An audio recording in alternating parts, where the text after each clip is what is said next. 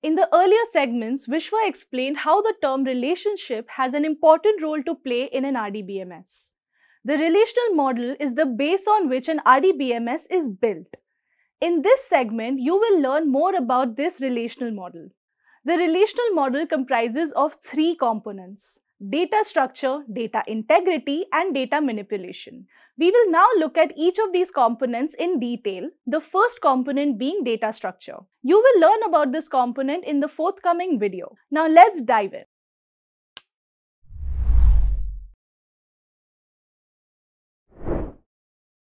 So we have been discussing about the different features of the relational database management system, and we discussed in detail about the different intricacies of that.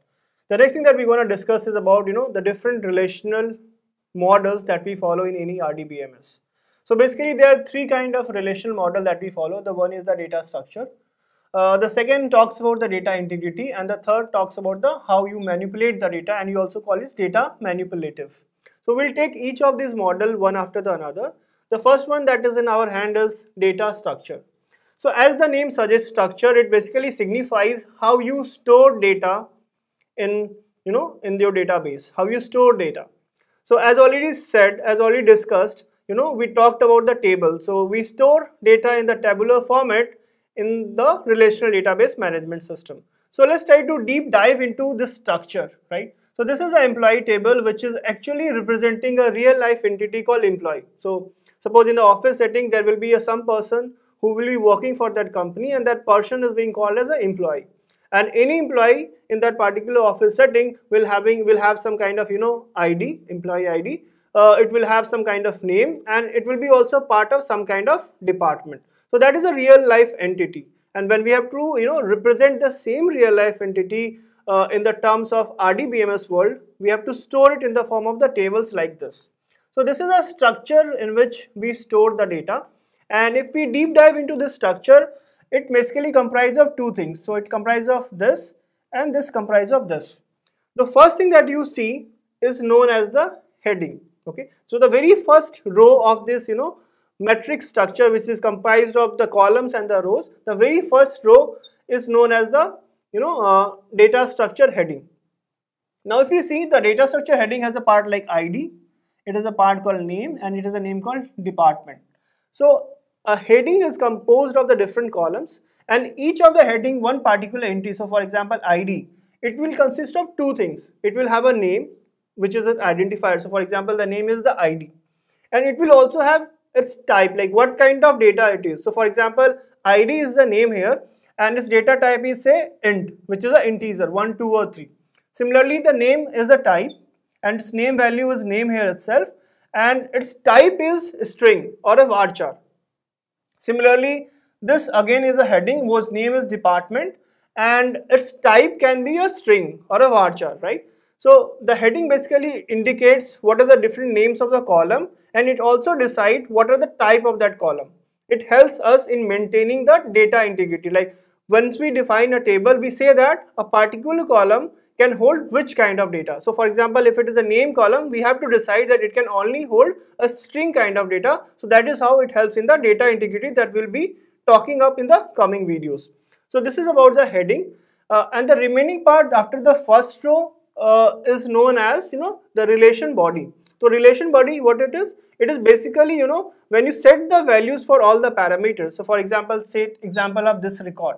So this is a record for one employee whose ID is 1, whose name is Smith, and it belongs to a sales department. So this is a record for one of the employees, right? So the record of the employees is being stored as a part of the a relation body.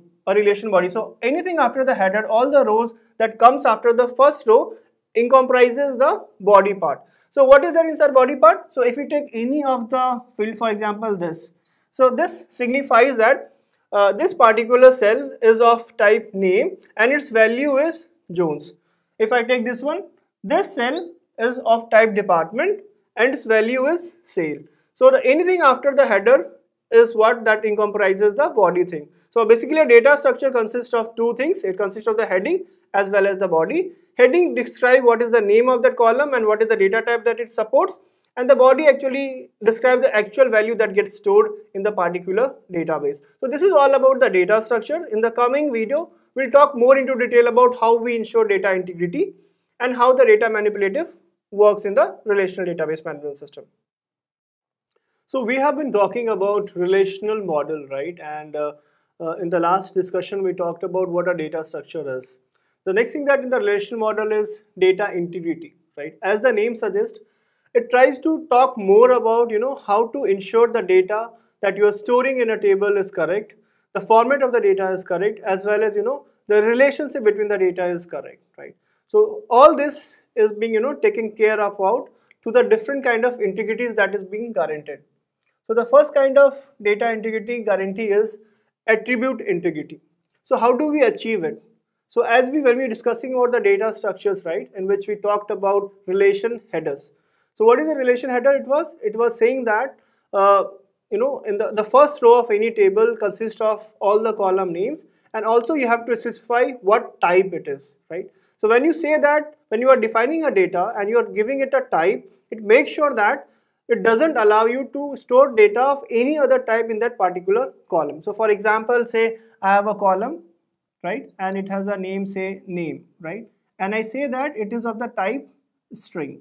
So now this string is a constant which makes sure that anybody who wants to add data to a column name has to only store string. If he tries to store any other data type, for example long or integer or boolean, it will start failing up, right? So this is what the attribute integrity is, and it is achieved by some kind of constant that we define when we are creating a table. So this is the meaning of attribute integrity.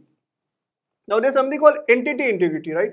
We have already discussed more about what entity is. So entity is basically, when we try to, take example of any real world thing, say for example person, and we want to store the person attributes in the form of the table, it is what we call it as an entity, right?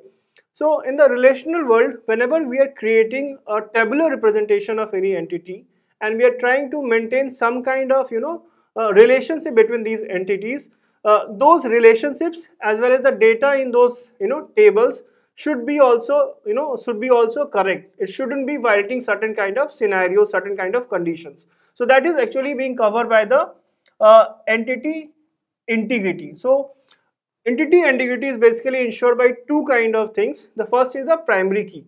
So we already have talked about in the previous video that what primary key is. A primary key is something which helps you to uniquely identify any row. Again, a primary key can be a single column or it can be a composition of the multiple columns depending on what kind of table you are working on. There are few key attributes of the primary key. Since we are saying that a primary key uniquely identifies each rows, so a primary key can never be null. Whether it's a composite primary key or a single primary key, the value of the primary key can never be null. If you set a value of primary key as a null, it will start giving you an error and you are not allowed to set that value as a null in the primary key.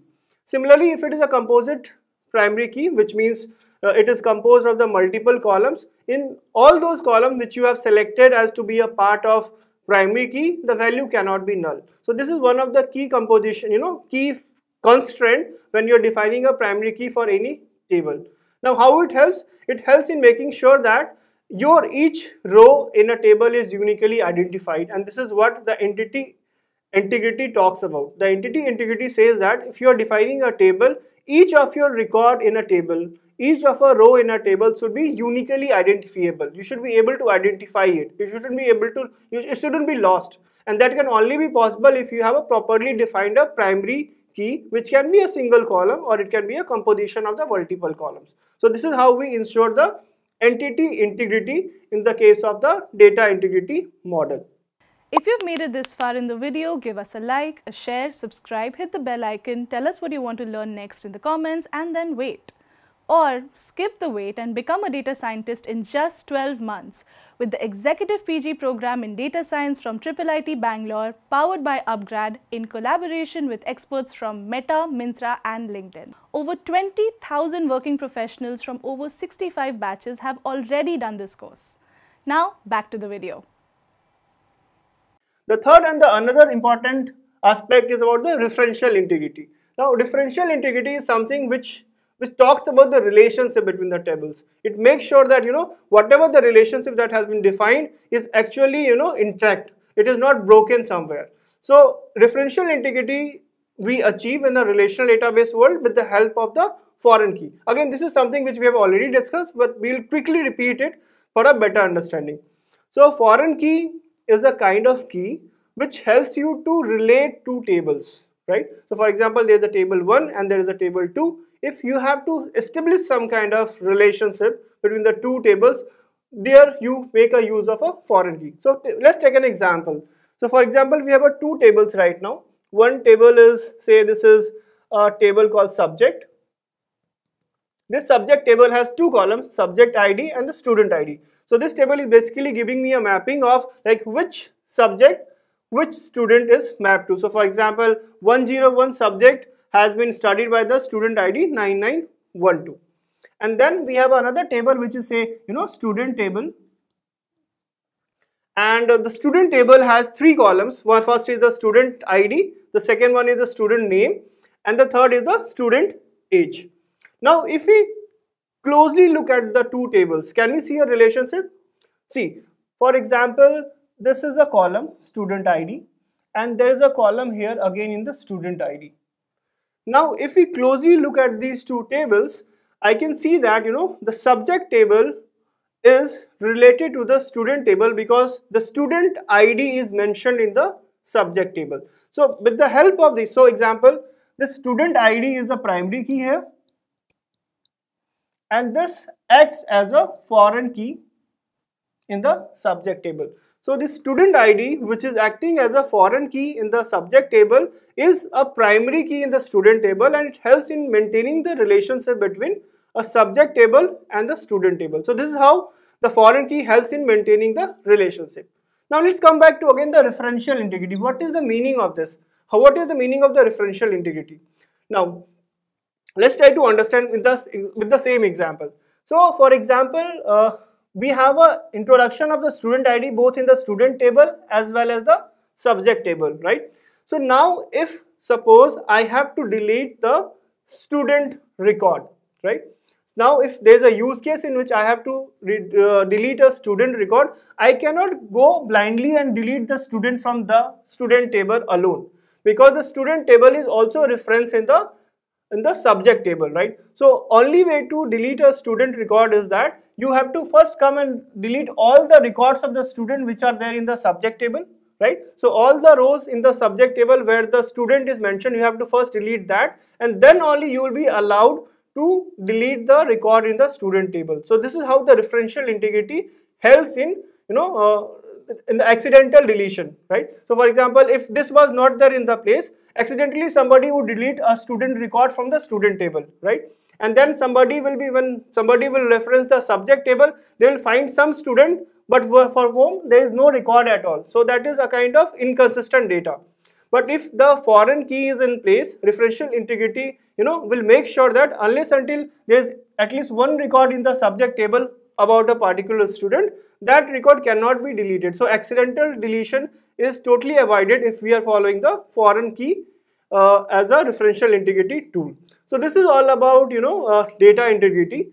In the coming video, we'll be talking more about how the data can be manipulated and we'll take it further. So we have been talking about the different kinds of relational models and we have already covered out what is a data structure. We have already covered about the data integrity and now it's time to talk more about the data manipulative, right? As the name suggests, the manipulative, it means you're trying to manipulate the relationships, right? As like as a standard sets operation, right, in which you have the two set of the data and then you apply some kind of algebraic operations on the top of it to get some result. Similarly, in the form of a relational database, when you have two different relations, you can apply some kind of relational algebraic operations on the top of it to to take the operation between the two relations and then get a result into a new form of the relation. So for example, here there are two tables. Each of the table has similar fields. So for example, table 1 has a field called employee ID, another field is name, and the third field is department ID. Similarly, we have a similar structure, another table which also have like two records. Now these two tables are basically what? They are the relations, and I want to do some kind of algebraic operation on the top of these two tables. Now the algebraic operation can be of many types. It can be a union, it can be an intersection, it can be a difference, or it can be an addition. So let's take an example. We want to bring a kind of intersection out of these two tables, right? So if you closely look at the records, out of all the 5 records across the two tables we have, there is a single record for the Shiva, which is common in both the tables, right? So when we take these two tables as an input and we perform an algebraic operation of intersection, I'll get a single record for the Shiva, and this is what I'm storing as a third table or as a relation.